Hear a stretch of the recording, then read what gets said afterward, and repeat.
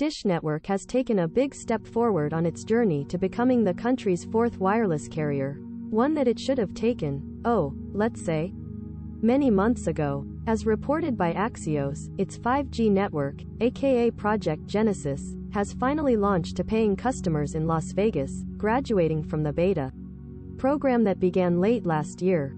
For $30 per month, it includes unlimited 5G data, talk, text, and this. Additionally, we include a white glove delivery experience and exclusive access to the Project Genesis app where you can earn rewards.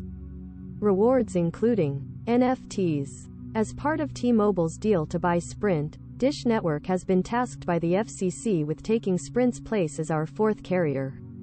It's taking an unconventional route to get there, building its 5G network using O-RAN, Open Radio Access Network, technology, which is open source and relies on more off-the-shelf hardware, rather than a lot of proprietary components.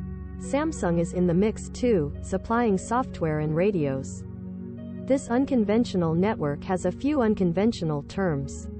So it's not too surprising that this unconventional network has a few unconventional terms. For example, you can't bring your own device right now. You'll need a Project Genesis issued, wait for it, Motorola Edge Plus, 2022. That's the only supported phone, and it's delivered to you by a Project Genesis ambassador, which appears to be a guy in a van wrapped with Project Genesis branding. Customers can access support through a Project Genesis app, which doubles as a gamified way to help fine-tune the network.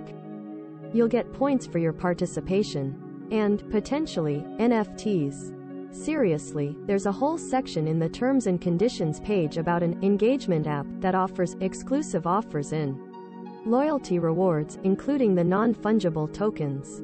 And while a customer support representative tells us those might only be for beta testers, a Project Genesis FAQ suggests that treating the network like a game is part of the appeal.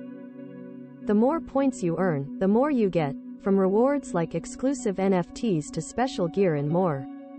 Project Genesis makes no representations or warranties as to quality, merchantability or value of such NFTs, the company writes.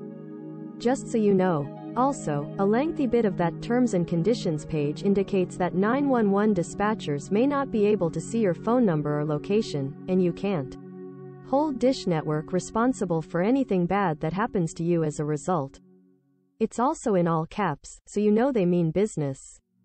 You acknowledge and agree that any injury arising out of misrouted 911 calls, regardless of whether or not the call was routed by a public safety answering POINTOR, an official emergency operator, is not the fault nor liability of Project Genesis, and you hold Project Genesis harmless from any damages or liabilities. The company's documentation is also chock full of trademarks to help you understand how innovative Dish thinks its network will be. Taking a quick peek at the U.S. Patent and Trademark Office, we can see that Dish has applied for Smart 5G, Smart 5G Network, Smart 5G Wireless Network, Smart Wireless Network, the American Smart Network, the first American Smart Network, America's first Smart Network. Dish is hurtling toward an FCC deadline to cover 20% of the population with its service by June and, to that end, has released a list of over 100 cities that it plans to expand to next. If your area is on the list, you can sign up to potentially become a beta tester before the service goes public. Who knows? Maybe by then you'll have more device options than the Edge Plus.